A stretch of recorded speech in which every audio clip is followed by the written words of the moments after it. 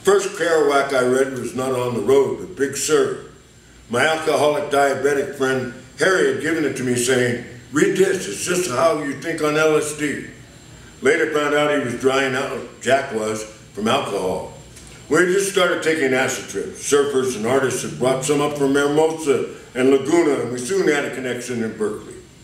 I was just back from 6 months to San Diego in Oceanside Marine Corps. The Vietnam War was escalating. I planned to go back to college, but was more interested in finding out the secret of the universe, and things became very immediate. If I was having fun someplace looking at the waves and realizing the ocean was one animal, a living being with consciousness, and that water lived through us, and we were all God, and girls would listen to me, I would not show up for my finals at junior college, even if I had mostly A's, because now I could talk to God. I could beg God to let me be a hero, a worker for the new way, the real old way, the way of peace and love. I couldn't be bothered with nowhere jobs, school, applying for positions I didn't want. I was sent here for a far greater purpose. Life took on magical importance. I was discovering a world that existed alongside or inside the one we saw, and it seemed more real, certainly more magnanimous and heroic. I had seen the ultimate problem. It wasn't kill or be killed. It was love in order to be loved.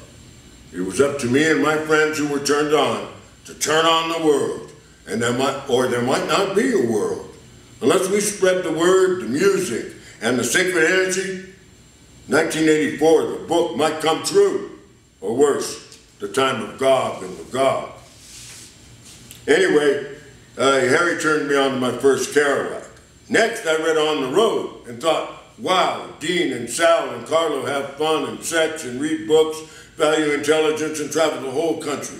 They meet people from all walks of life and drive and go farther than Oregon or Ensenada. They go, like athletes in pursuit of a vision of a life where kicks keep coming and everything magical you imagined about life, about our place in the universe, which we considered prime when we were wee, and the joy of running through the grass, the smells overwhelming us, came true. It was a ride into the future with the cargo from the past, the cargo that wasn't a bummer.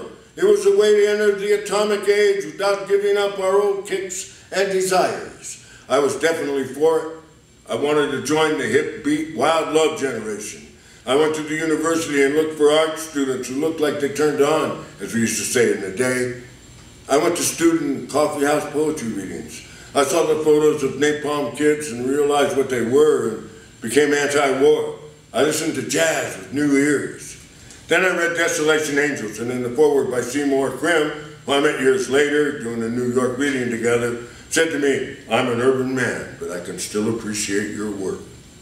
Explaining who the characters were based on in real life, so I went to Berkeley and bought Howl, The Happy Birthday of Death, The Golden Sardine, and Mexico City Blues, and was on my way to being a beatnik writer, which I assured my roommate who was going on into computers was the wave of the future, not computers. I can count, subtract fast enough on my own. Give me some numbers. But this kind of poetry will get real popular. The more people turn on and realize this is the new scripture. Ginsberg says poet is priest. The God in the church is the false God. I know because I have seen God.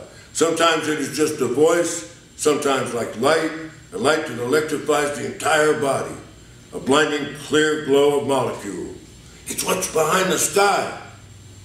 So Dean Moriarty and Cody Pomeroy was a real guy, the legendary Neal Cassady, the inspiration of a wild new generation, the outlaw, hyper-sex, practical, oaky, visionary, great talker, we called it rap in California '66, philosopher, long-running, party-rousing, driving, champagne, mystical daredevil, who was desired, despised, loved, avoided, embraced, and emulated. Now he's driving Ken Kesey's bus.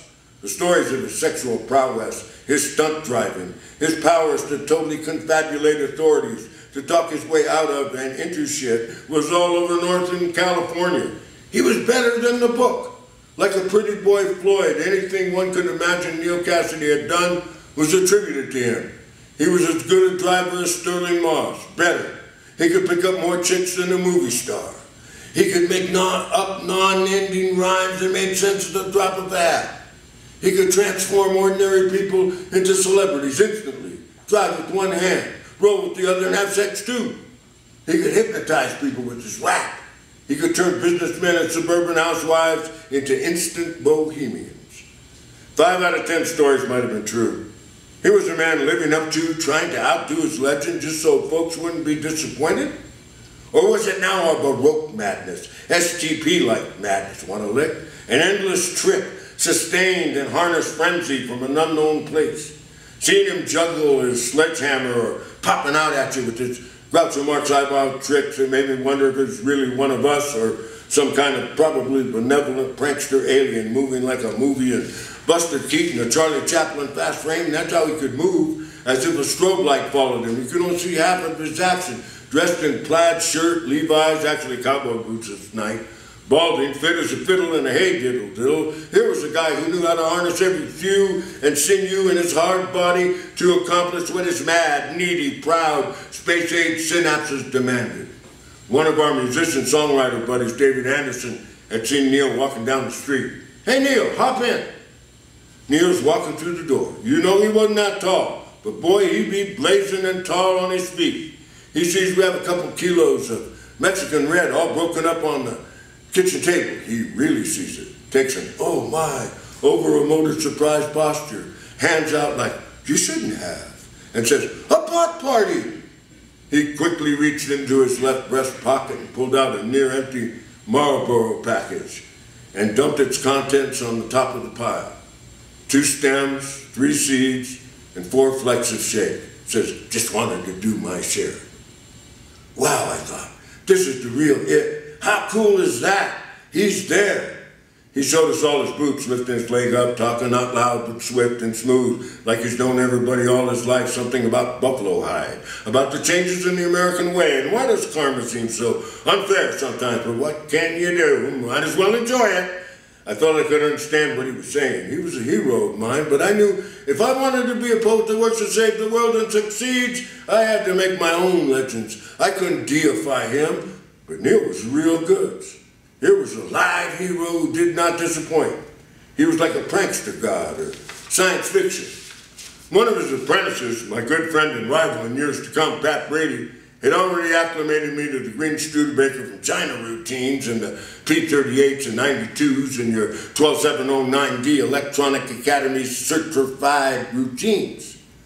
Neal proceeded to roll joints, one in each hand, lights them, passes behind his back. He's faster than thought. He's talking about a different subject individually with everybody in the room.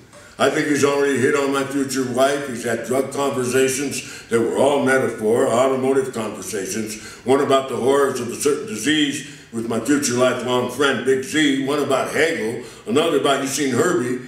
And me, I know my jaw's hanging. I want to ask, this is a movie, right? Movies. Oh, we're going to see a movie. Who has the popcorn? Well, I can't go. I'm going to read my poems at the Jonah's Whale Coffee House. I've written some patterned after Gregory Corso. Corso, I know Corso. It was back in '57. Jack and I, he sees I'm zonked. I can't believe I'm seeing and hearing this. He sees I'm not seeing the whole picture. I'm glorifying the moment for the wrong reason.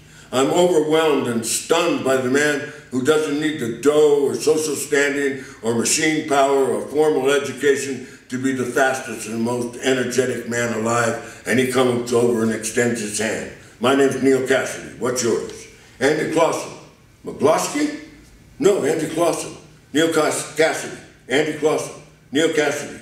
Andy Clausen. Andy Makuski? Kozuski? Clausen. Neal Cassady. Andy Clausen. Neal Cassady. We just kept shaking hands, saying our names like the tape was stuck. It might have only been a minute, but it seemed like a long time. I didn't know how to end it. Neal Cassady, Andy Clausen. Then Neal produced a paperback copy of On the Road from his back pocket and read lines from it, answering the TV, which first had Bonanza on, then hand-switched to Star Trek, but the conversation was perfect. Perfect. It was funny and eerily profound. Everything he said I took personally. All his words were codes from some forbidden pleasure kingdom in another dimension, some hip perception that lets one understand the game. Some of it was direct message to me. Have a child and name him after me. He would ramble and rap and deconstruct a movie blow-up. and would come back and talk everybody to sleep and have serious discussions with the wall, and have cornflakes all set out for everybody in the morning, everybody their own napkin and spoon, and the stories would grow. And I did a stupid thing. I called him Mr. Cassady. He hated that. And then I realized I'd missed the point. He was a legend. So what? He was one of us. Just a guy willing to work or whatever it takes to have kicks in life, to dig it and experience it because it's there and we don't know how many chances we'll have. He really did love the common people because he knew that was what he was. Oh, he valued the pursuits of intellectuals, but he valued the feelings that made intelligence possible much more. And through the intelligence that comes from the gut, Neal could see all had intelligence, and we all want our kicks. And the music, the dance, the drama, the trip, the seeking, the fervor, the no hang upstream, the explore and adore, maybe matador, the bull and the ram. Here was the authentic, the excellently flawed, modern not perfect, every man double flawed, luminary legend who did not disappoint. The depiction of this prototype intellectual outlaw hustler, down and outer and up again hipster by the film's art literature that day became embodied in this jail kid who raised a family part way and spent time in San Quentin for being generous and drove the muralized prankster bus and anything else and rode freights with his dad when he was just a lad and lost his dad on a freight car journey when he was 11 years old, which was one of the major themes of On the Road, the search for Neal's dad. Women's eyes sparkled when he confided in them. He was a legend. He was a goof. He could do pantomimes and imitations of all walks of life, even cartoon characters, for laughs or a lesson exposing our indoctrination into societal restraints, like taking a shower with his clothes on or confessing to hang-ups that the listener he sized up had. Brady, who was a great guitarist, he would drive those slick Martin guitar virtuosos crazy. Because by watching their hands, he could play anything they played. Said he learned to play by listening to Neal talk. When we heard Neal died, Brady and I drove to Palo Alto to find one of Brady and Neal's good friends, Larry, who would know if it was true. We decided it wasn't true, and the three of us drove around all the night looking for him. For years after, I'd see someone on the freeway or the light going the other way and I'd shout, "Neal!" and chase after the car, sometimes miles, and it was just someone who looked like Neal. But the one in Denver I never caught. And the one going down North Kedger Street, Chicago, I swear it was Neal.